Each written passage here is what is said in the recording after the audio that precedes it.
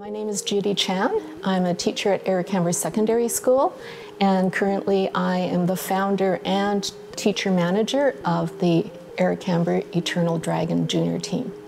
Eric-Camber was asked to form one of the first junior teams when juniors were allowed to race in dragon boat races in Vancouver. And I had been a member on the first committee of the Dragon Boat Festival in Vancouver in 1986, which at that time had cotton t-shirts.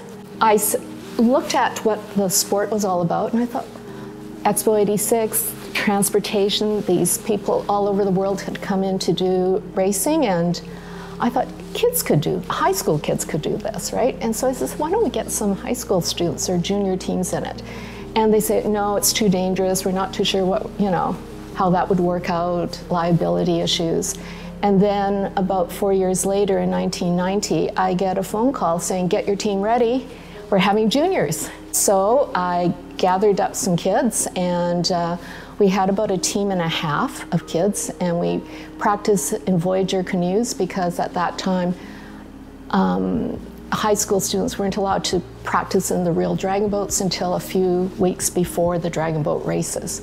So we did Voyager canoes, and then we got a chance to get into dragon boat.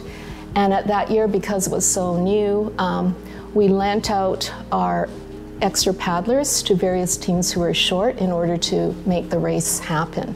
So it was quite an exciting time to be part of that first year. And the students that started that first team, of course, came up with the name Eternal Dragon. And they wanted it to sound good in English as well as in Chinese.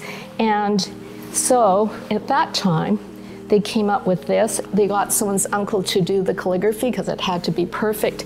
And of course, they drew the dragon boat with all the paddlers in it. And I thought that was kind of interesting, and not realizing that the word eternal was going to mean that I was going to still be doing this sport 3 decades later with a high school team. I think dragon boat has played, I think, a very critical part in youth development because it's given youth a chance to work as a team, set goals, and try to reach them.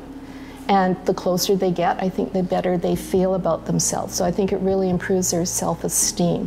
And then I've also had former paddlers who graduated into adult teams or U24 teams, and they've traveled around the world and made friends all over the world. And I think when they meet another dragon boat paddler, no matter where they are, there is that sense of instant connection and camaraderie. And I think it builds a lot of understanding that that all people, regardless of their cultural background or ethnic background or racial background, we're all the same.